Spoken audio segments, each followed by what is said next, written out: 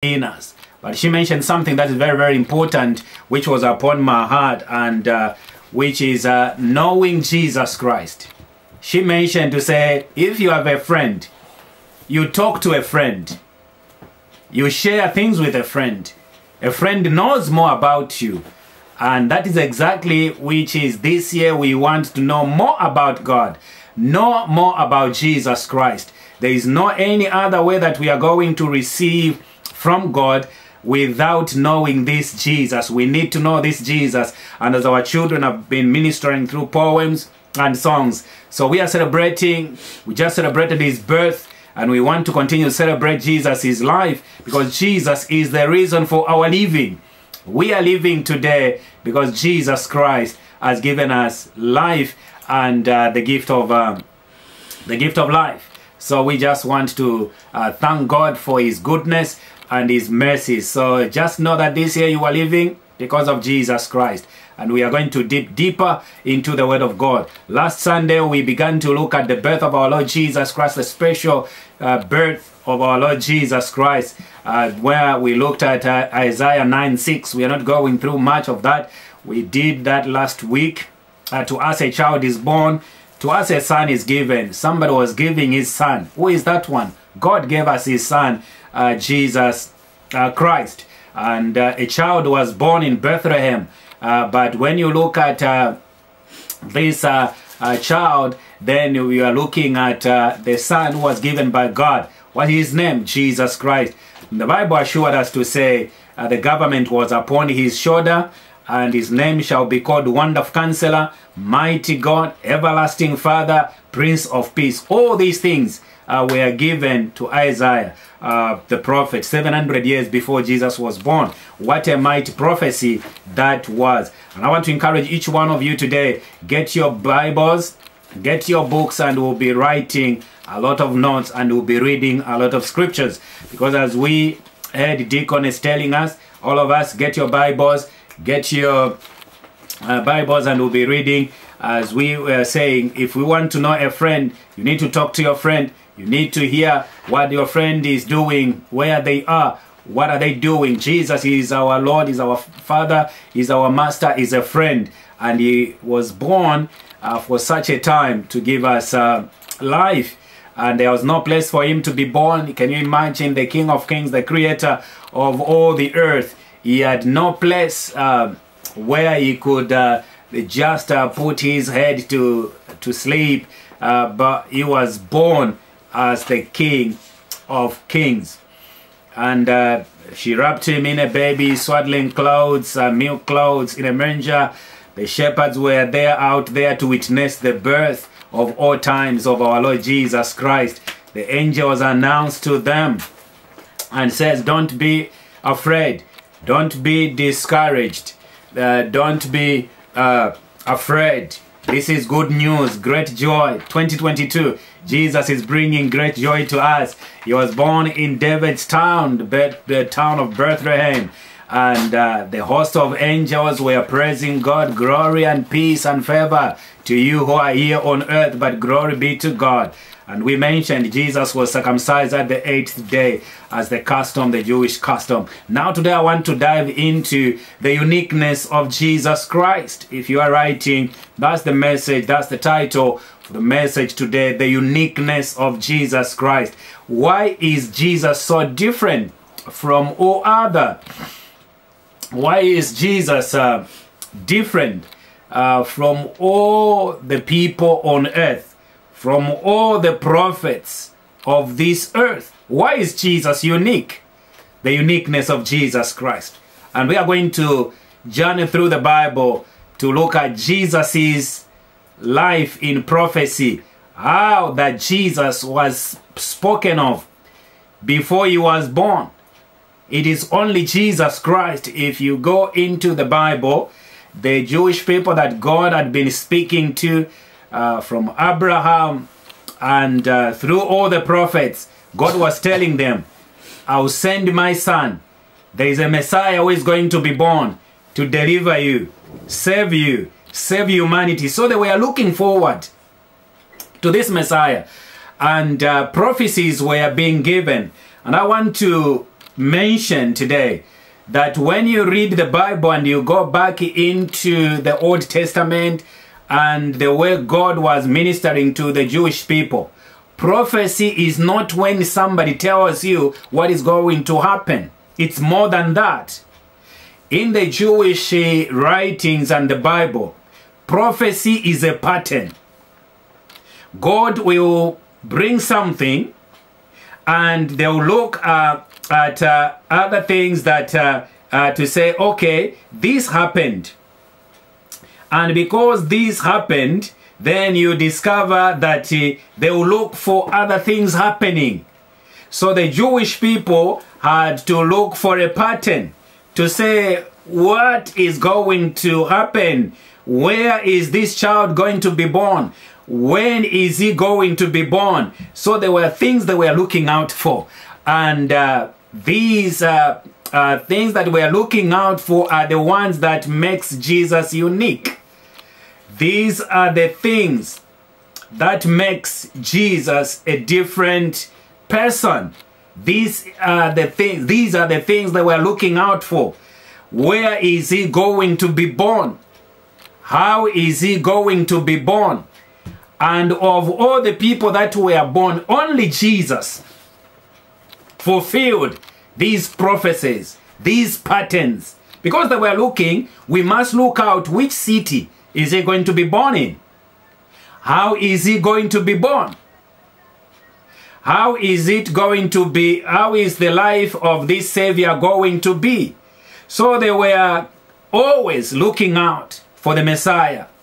That's why when the Magi came to say, we have come to worship, and they went straight to the palace, because then they thought a king would be born in a palace.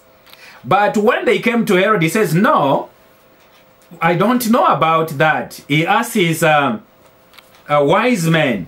They told him to say, a Messiah, the Savior, has to be born in Bethlehem, in the town of David, because there was a prophecy before.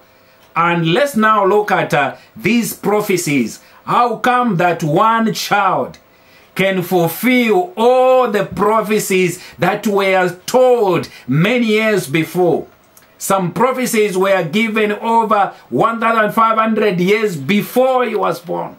The one we just read in Isaiah 9:6 were given 700 before. But beyond that, you go back to Genesis, and we shall see that today. And this year, the year of separation, we must be separated by God. And we need, that is the theme for Warwick Church, all the churches of Weapons of Revival, of which we are part of.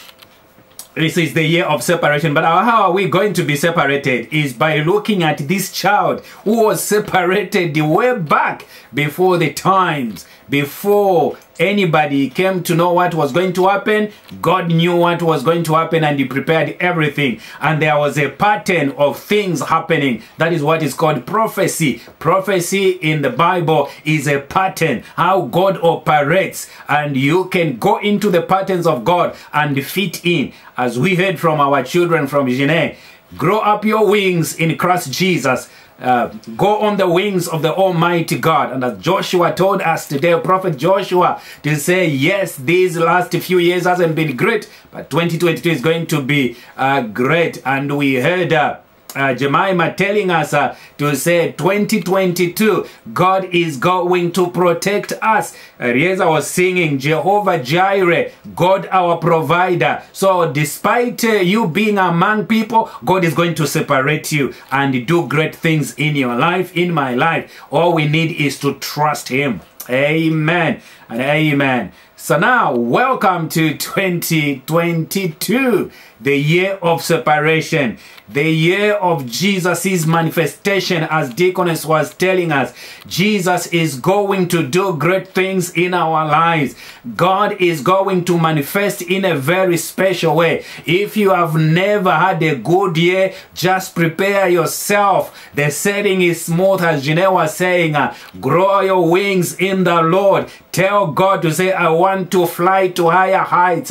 I know I'm surrounded with Omicron, but I'm separated for Jesus. I know the economy is not the greatest, but I am separated by God. And I want you to mark these words as we look into the Word of God. The more we trust Jesus, the more we are going to see His manifestation. This year I am believing God. Say, God, manifest yourself in our lives. Separate us.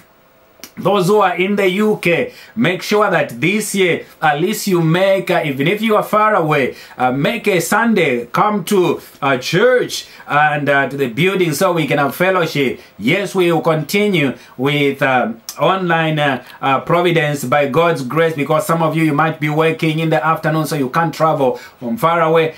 Some of you, because of various reasons, you are in your homes and joining the live service. Fantastic. But I want to assure you, as you watch from your homes, those our online platform, we are believing God that this year God is going to manifest His power. God is going to help you. Jesus is going to manifest in your power, in His power in your life. If you are sick, believe God for healing. If you need a financial breakthrough, believe God. If you have to read more material so you can advance your life, believe God. Amen. So therefore, welcome to 2022, the year of separation, the year of Jesus' manifestation. What we are going to experience this year is not because we are clever.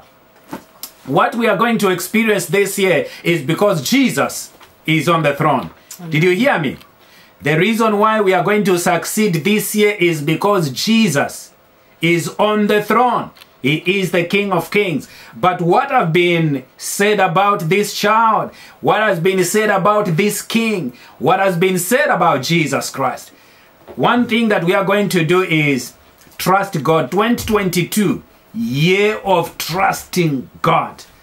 Trust God. Trust Jesus. He is a mighty God. We're going to do all we can. We need to get our boosters. We need to get vaccines. We need to get ready in every area. But above all, we are trusting God in 2022. Amen. Amen. I did mention Jesus, who is going to separate us, who is going to bless us, who is going to protect us, who is going to provide for us, who is Jehovah Jireh. What does His name mean? I want you, if you have never used the name of Jesus so much in 2022, try to use this name every day. You wake up, declare, Jesus, I love you. When you're going out, say, Jesus, you are my King. Jesus, you are my Jehovah Jireh, you are my provider. Jesus, you are my Jehovah Rapha, you are my healer. Jesus, you are my everlasting God. Amen. Jesus, you are my leader. Say to Jesus, you are my deliverer, my rescuer. Whatever you want, tell Jesus Christ. Before you do anything any day, just mention the name of Jesus. I want to invite you in 2022, use the name of Jesus than ever before. If you have never used the name of Jesus more than anything, 2022 is the year to use the name of Jesus. Don't just be limited to God. God means divine, something that is spiritual. But there are so many gods in this world. But there is only one Savior, Jesus Christ. What does His name mean? We looked at that, and let's go quickly through that. Eliezer, what does the name Jesus, what is the root word on the screen? What does that word mean? What is Jesus? If you don't use Jesus, what is the other word for Jesus? Yeshua. Yeshua. What is the other word, Shekinah, for Yeshua? Joshua. Joshua. Those are the root words. So when you are saying Joshua, in Hebrew you are saying Yeshua. What does it mean, Yeshua? Jehovah is salvation. Amen. God is the one who saves me. When I am in trouble, He comes to my rescue. When I'm facing a challenge, He delivers me. He delivers me. He rescues me. The other word that Jesus was given is Mashiach, or Messiah we call it. Or in Greek, Christos. What is Christos? English equivalent is Christ. What does it mean? Anointed one. Remember Acts chapter number, I think 3:20. The Bible says how God anointed Jesus of Nazareth, who went about doing good because he anointed him with the Spirit. So use the name of Jesus. You are entitled. Yeshua, that is his name. The anointed one, Christos, Christ, the anointed one. If you put these two words together, you remember we call him Jesus Christ. Yeshua Christos. Yeshua Yamashiach. Jesus Christ. Jesus Savior, Deliverer. Christ Anointed One. So you are saying, Jesus the Anointed One. What is he anointed for? What is he empowered? Anointed simply means to be empowered. So you are empowered by the Holy Spirit through Jesus Christ. So 2022 is a good year to work with the one that empowers you, to work with one that delivers you. My friend John was telling me one time, he had a pen he twisted his leg, and he just cried to say, Jesus, give me the strength and heal me. By the morning, the pain was gone. Jesus is our rescuer. Jesus is our deliverer. I have shared time and again the testimony when I was getting married to my beloved wife, Beata. And I was in Zambia then, and I was, you know, there is lobola in our tradition. When you are marrying, which is a good thing, it's also in the Bible. I was looking for money to pay for my lobola. It was a lot of money by then in Kwacha. And then I was doing missions, doing God's work, sharing the word of God where I was. And as I was sharing the word of God where I was doing missions, I received a phone call to say, Pastor Nkole, you need to come. Somebody came home looking for you. And he said, you need to send him your NRC, your ID details and everything. I came back and I went to see this person. He says, oh yeah, they are employing people, and in this old town, they want 11 people. And I said, 11 people? He said, yes, only 11 people. The government is looking for 11 people that are going to do the work to sensitize people for the forthcoming elections because the president at that time passed on in our great nation, Zambia. And out of the whole city, they wanted only 11 people to do this work.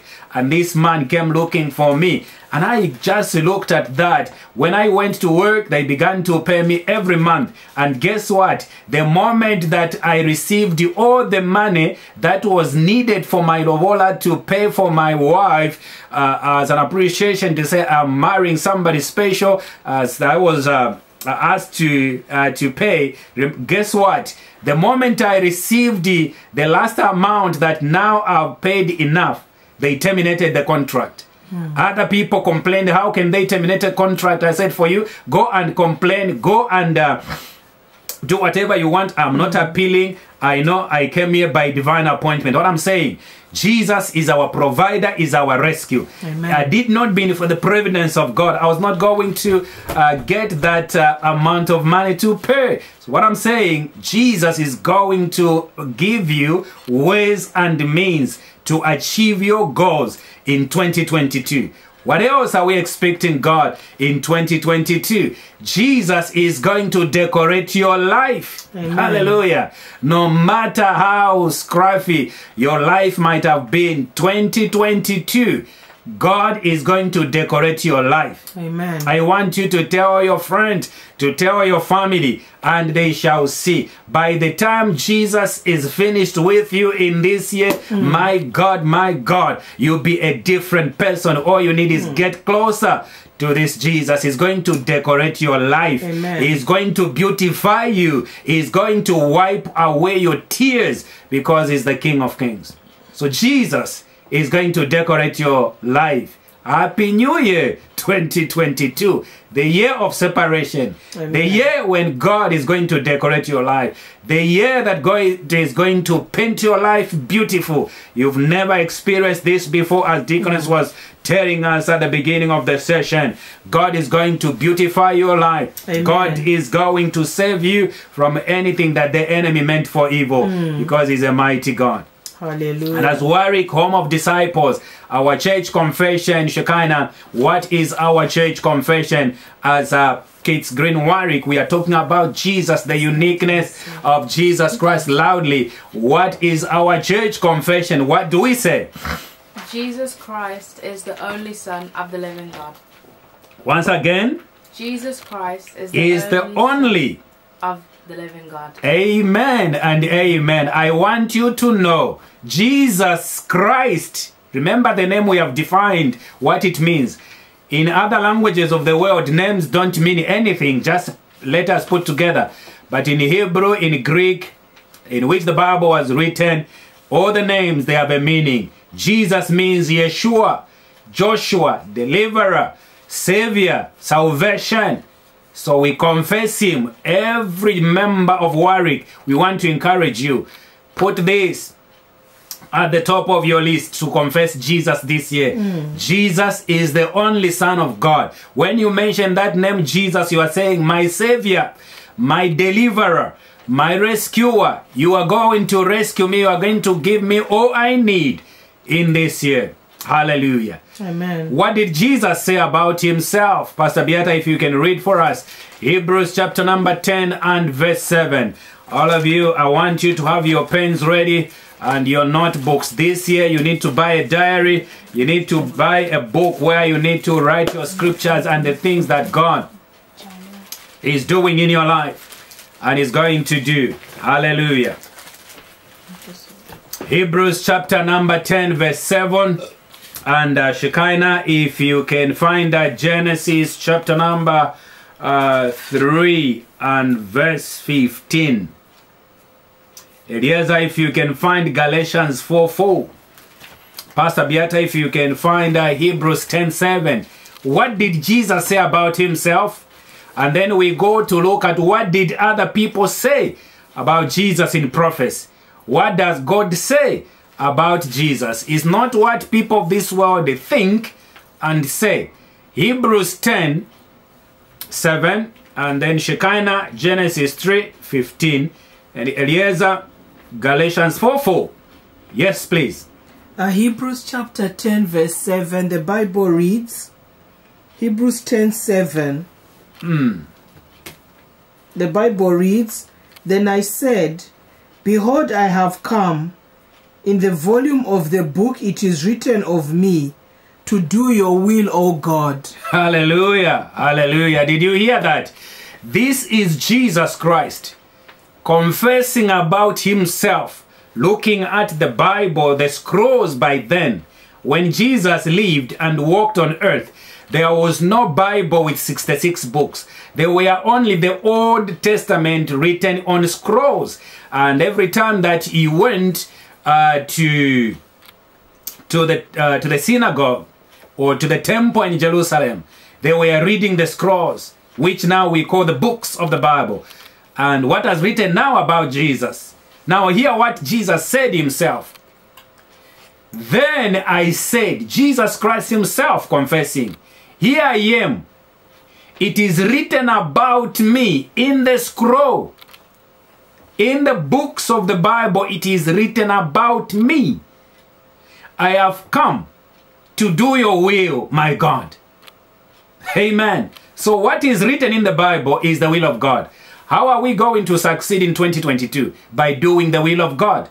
How do we know the will of God? By going back to the Bible, because that is the will of God. What is the Bible according to Jesus in Hebrews 10:7? He says, it is written about me.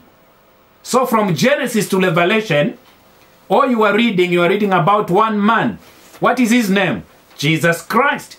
That's why we must pay attention to Jesus Christ. The words that are written about Jesus. From where? Old Testament, New Testament, all the 66 books talks about Jesus, this is what Jesus confessed and confirmed. Then I said, here I am, Jesus Christ. It is written about me in the scroll.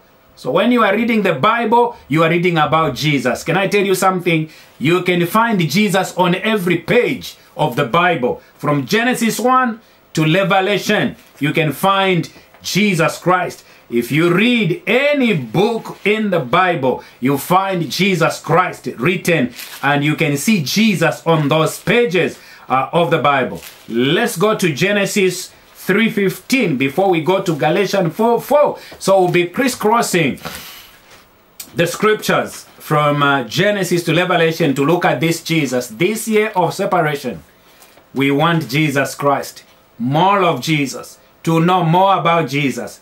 You know more about movies, about the games of this world, the celebrities. But this year we want to go and grow our wings and fly higher to know the King of Kings and the Lord of Lords. Yes, Shekinah, what does the Bible say in Genesis 3:15? Genesis 3:15 says, yes. I will make you and the woman enemies to each other. Your descendants and her descendants will be enemies. Her child will crush your head and you will bite his heel. So God, when he was creating the heavens and the earth, he prophesied, he says, I'll make enmity between the seed of a woman. Which seed?